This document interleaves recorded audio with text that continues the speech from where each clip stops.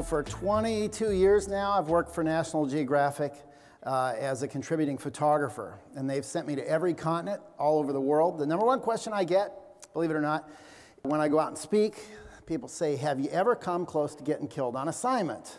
One lady asked me if I ever had been killed on assignment.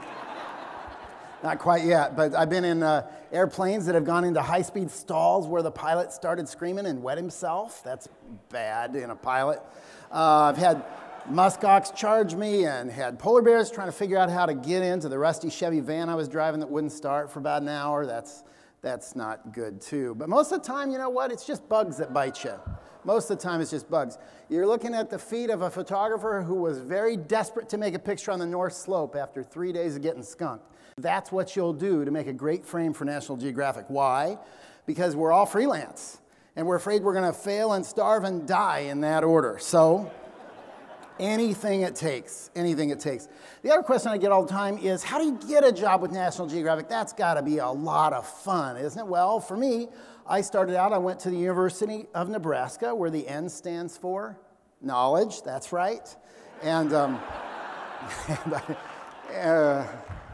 and I took pictures of the things that I thought were interesting or different, you know, like a cowboy roping a cat or a bad dog. You know, bad dogs are really good for pictures. Some dogs are a little worse than others, I guess. But I just took the kind of pictures I thought were fun or interesting or different, and I've been doing it ever since. I did a story for the Geographic on America's State Fairs not long ago. Garrison Keillor was the writer, and I just looked for the weird stuff, like the Midway Barker at the Texas State Fair. He's 6'4" and standing upright. That's a mirror illusion. You can't tell. The very creepy mother-daughter look-alike contest at Iowa was always nice. Very good. Iowa also has a very good hypnotist act, if you want to see that. Drove all the way to Indiana for their cockroach tractor pull.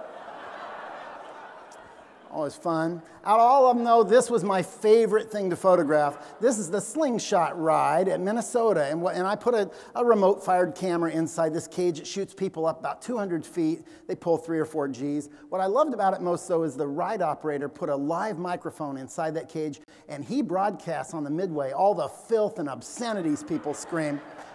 The more scared they are, the longer the line, of course. Well, you know, as I go along, I have to tell you about the love and support of my family. My wife, Kathy, of many years, has been there for me all the way along. That's how I'm able to do what I do. My grandmother, who's 90 in the nursing home, she's always very, very helpful.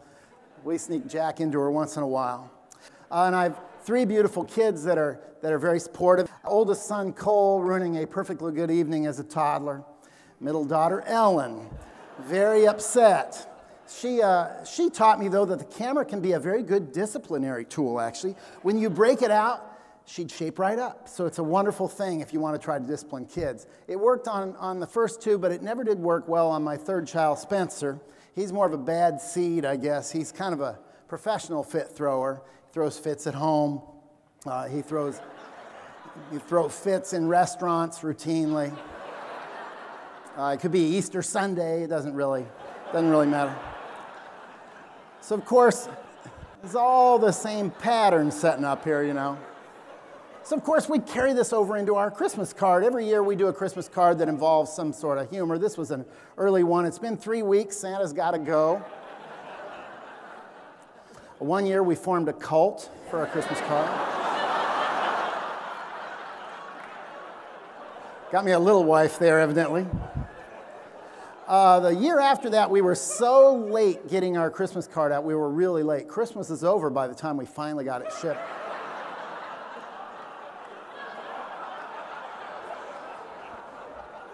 You never really want to give a Browning 12-gauge shotgun to a fit thrower. And they get worse, by the way. There's 2 more and they get worse. We all struggle with how to do this card. We struggle with, and I thought, well, I woke up one morning with this line in my head. I thought, I can illustrate this. We just can't quit you, old Saint Nicotine.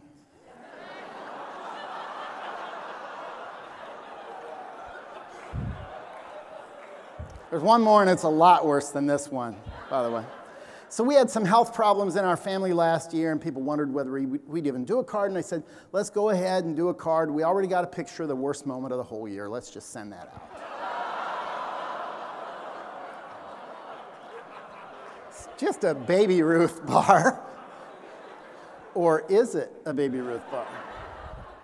All right, we should talk about conservation a little bit, shouldn't we? You know, when I go out and do these conservation stories, I'm doing it the same way. I'm just looking for interesting, weird, funny, odd pictures. I did a story on grizzly bears. I had, 8 weeks over the course of a calendar year. It's big and epic, and I noticed it was going to be a very long assignment. These are my boots up the tree on day 2 of the assignment. You notice the tops of my boots are wet. Don't ask why. These are trained bears for the movie industry. This bear is just keeping his mouth open, waiting for a donut hole to be tossed in. That's it. They're trained bears to roar and maul for the movie industry. And so I spent 1 week out of my precious 8 weeks assignment time just to hang out with movie bears in California. Why? Because I was afraid when I went to the wild, the bears wouldn't necessarily care that I was with National Geographic and show up to get their picture taken. So when I did go to the wild, I went to the most visually loaded place I could, Brooks Falls, very famous place for a few fishing bears that stand there and catch salmon in midair. But I needed to get more than that because every assignment could be your last if you don't do a great job. So I knew that this was home to the bear paparazzi. I could make a twofer out of this. You stand on basically a big patio deck and wait for an hour, and then you're on for an hour, and then you're shoved off. But then when all these photographers go back to their tents and the lodge at night, I'm out there trying for a threefer, laying along the edge of the river, trying to get something nice and close. And I do all this to try to convey this story to you guys. Basically, the story of bears isn't all these wild and sexy pictures, it's this. Bears get into our garbage, they love our garbage, but a fed bear is a dead bear, and these bears that get a little bit more aggressive, they get shot. Turned into bearskin rugs at the State of Alaska surplus sale. That's it. That's the story of bears is they love us. They can tolerate us. We can't tolerate them. Pretty open and shut case. We need to give them more space. Okay, that makes sense. We get it. They're big and charismatic. And what about this? What about wolves? Wolves are a little bit more enigmatic, aren't they? What do you think about wolves? They're complicated. They really are. And we are a society that is so used to being cued every second of the day what to think. You ever watch reality TV? They cue you with music. Every scene, you know whether it's a bad guy coming into the room or a good guy, whether something sad's going to happen or something hilarious is going to happen. They set you up with music. They cue you. They tell you how to think. What do you think about wolves? Are they this? Are they this? Well, wolves just are. They just are. That's it. That's got to be enough. If we're to be thoughtful, if we are to survive as a species, we got to think. My job is to help people think about things. I don't want to tell you what to think, but I do want you to think. Do a story on koalas, lure you in, show you the weird pictures, show you the endearing pictures, get you to think about koalas. Think about, well, why do these human mothers have babies on them? Well, because of that. Where's the koala going to go in northern Australia? The golf course? Live on the fairway? Not so much. They've got 2 or 3 years worth of koalas left in parts of northern Australia now. That's a problem. Koalas can't handle cars. They can't handle dogs for sure. Dogs take a terrible toll. I did this whole story with all those fun pictures to show you this picture right here. I knew I was going to make this before I even left. The government would not declare the koala imperiled. They would not. They just hadn't for years, even though this is 1 week's worth of dead koalas, all killed by dogs at one health clinic I worked at. The nurses there helped me get this picture because they were outraged at the slaughter going on. This picture runs around the world when Geographic publishes it. It's picked up by wire services. A few weeks later, the Australian government says, yeah, okay, in northern Australia, we'll declare the koalas imperiled. That's a good thing. That's a good thing. I can't say the picture did it for sure, but it didn't hurt. It didn't hurt. So I do these pictures, and I do stories on all sorts of subjects to get people just to think, to engage people. Story on migrations. Mountain goats, believe it or not, migrate vertically to get salt off of rocks. The border wall, no matter what you think about that politically, the border wall is bad for animals. They can't get past it. This bobcat took its own picture using a camera trap. Camera traps are something that we use all the time now. This is getting ready to photograph pronghorn antelope. They'd rather crawl under fences than hop over. It's got a little infrared pulse that goes out. Anything breaks that beam, any movement sets it off. So we set that up in Alberta, and we ran it for months, and this is all we got. About 11,000 pictures of tumbleweeds. Beautiful tumbleweeds. Beautiful, beautiful. That's not what we wanted, obviously. So we ran it a few months more. Geographic has the resources. We can do it, and we get this picture. And then in the caption, this picture can go to work now. It can go to work, and it can say, look, raise that bottom strand to 18 inches from 12 inches and make it a smooth wire, not barbed, and the pronghorn will get along just fine. There's a common sense solution there. That's great. Common sense solutions. What about wind? Everybody loves wind, right? Very clean, doesn't throw carbon into the air. That's true. But some of these turbine fields we're putting up, this is in North Texas, there are 1,000 turbines each. 1,000 turbines each. Why should you care? Well, gee whiz, you eat fruits and vegetables. They kill a lot of bats that pollinate crops. Bats also eat insects, so do birds. At one turbine field that I went to in Pennsylvania, one turbine's take in one migratory season was 32 bats and 5 birds a year. That's a lot of bats, and that's a lot of birds. And we need to run wind farms at the right times of the day, when the wind isn't mild, when the insects are aloft. That's when the birds and bats go to feed. Under 10 miles an hour, feather out the blades. Don't run them. Over 10 miles an hour, real windy, that's a good time to generate power, and the birds and bats aren't aloft as much in non-migratory times. And site those fields right. See, this is complicated. Complicated subject matter. And I guarantee you, nobody is paying attention. Nobody is. Nope. That's where I come in. Of course, you wouldn't want a National Geographic guy to get up here without talking about Africa, right? Africa. Every story I do, I try to weave in a message. It's not just about the elephants, it's about the dung beetles. I'm looking for unusual. I'm looking for the weird. The weirder it is, the better. Whatever I can. I don't even know what this is about, really, but threw it in there. Whatever it is I can to hook people in and get them to pay attention. We run camera traps on water holes and on Cape Buffalo with leopards coming down off of them, and hyena dens at night using infrared, and we go to windy impenetrable rainforest and we look at the mountain gorillas, and it's wonderful. Gorillas are great, and your ecotourism dollars help keep those guys alive. They're worth so much money alive, they're doing okay. $500, $600, $700 per person to go watch these guys for an hour. That's money well spent if you ever get a chance. But again, I'm always a little sneaky, aren't I? I'm trying to get this message into the magazine, which we do eventually. This is the story I want to tell. I shoot all those other pictures to get this in. The edge of Queen Elizabeth National Park, farmland on the left. That's the park on the right. The cattlemen don't have any choice. They are so crowded in Uganda with nearly a 5% growth rate in human population a year. Here we go. These guys push cattle into the park. The cattle are killed by lions. The cattlemen pour poison all over what's left of the carcass. The lions come back in to feed the next night, and they're all killed. Without your ecotourism dollars, they're going to lose the lion in Uganda in 10 years. Hyenas and other scavengers in about 5. That's it. You know, I was hoping, when I got assigned to cover the oil spill, that we would finally wise up and pay attention to the environment. I was really hoping. I didn't want to go down there. National Geographic sent me. I was down there for 3 weeks or so, and it's rough, and it smells bad, and it kills a lot of stuff. And we saw that pipe spewing that junk on the bottom of the Gulf of Mexico live on CNN for weeks. Remember that pipe camera? Did it change the way we operate a bit? It didn't change us a bit. Why? Because the price of the pump didn't go up, and we don't really care that much. To be honest with you, we want our way of life to remain the same. That was the bitter lesson for me on the oil spill story. And with that, I started thinking a little differently. I started thinking that way a little before then, actually. Now, wherever I go, I take with me black and white backgrounds. And I do portraits of animals that I try to look them in the eye. That guy was going to be made into stew that night. Well, now he's immortal. I'm very concerned about amphibians especially. Climate change and a fungus that's sweeping the world has put them all at great risk of extinction. Half of all amphibians are going to go extinct in the next 10 years or so. Parts of South America have already lost 40% of their amphibian diversity. Why should we care? That's a great question. Why should we care? We'll talk about that a little bit. This one's down to about 8 or 9. 6, 3. You're looking at the very last of this one. This is at the Atlanta Botanical Garden.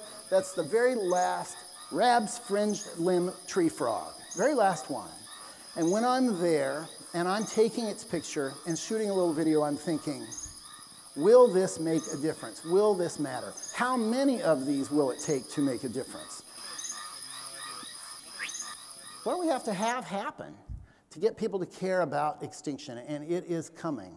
It's going to hit us like a sledgehammer. The last dusky seaside sparrow, the last passenger pigeon. We started extinctions long ago. It's not a recent phenomenon.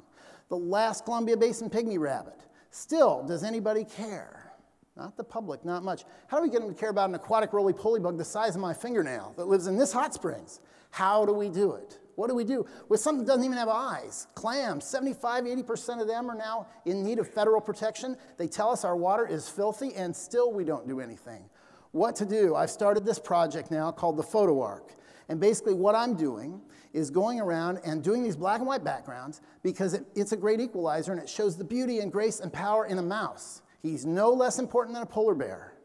That tiger is no more important than a tiger beetle. And so I go and go and go. And the goal now is to photograph all captive species on the face of the earth. Sounds like a big job. In the world, zoos and aquariums. There are about 6,000 species. I've been at this 8 years. I've got 2,855 species as of last week.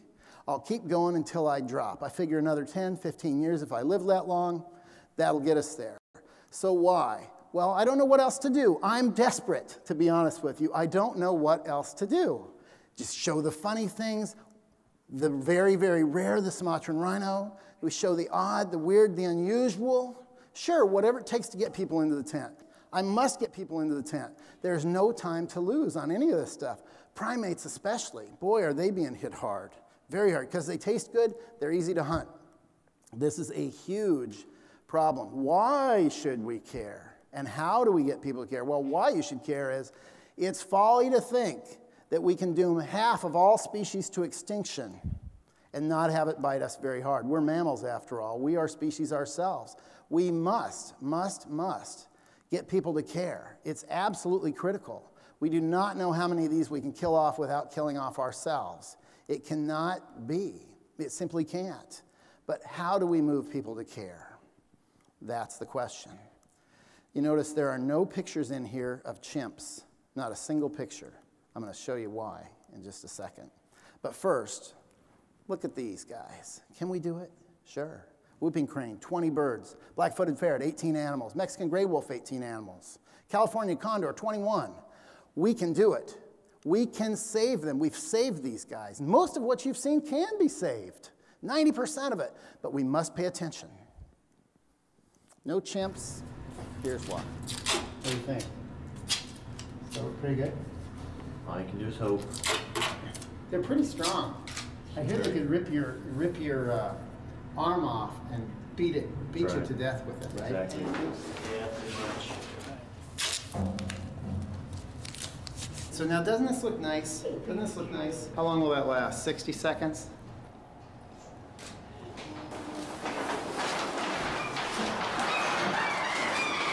Not nice, not nice. Thank you.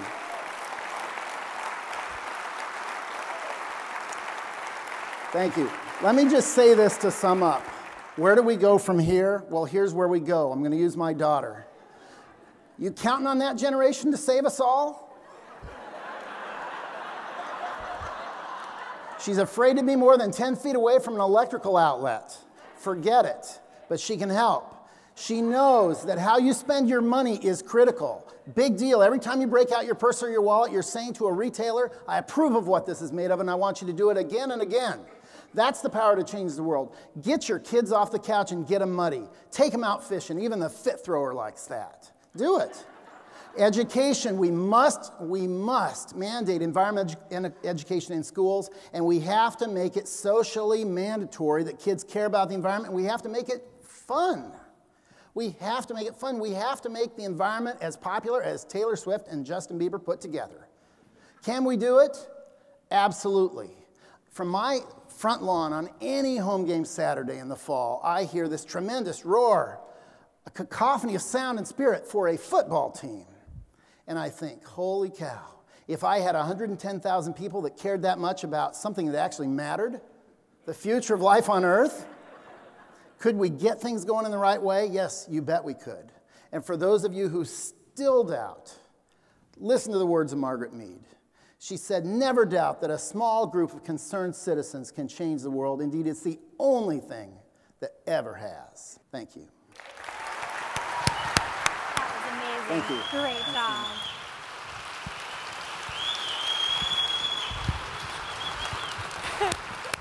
Thank you. Thank you. Thank you. Thanks very much.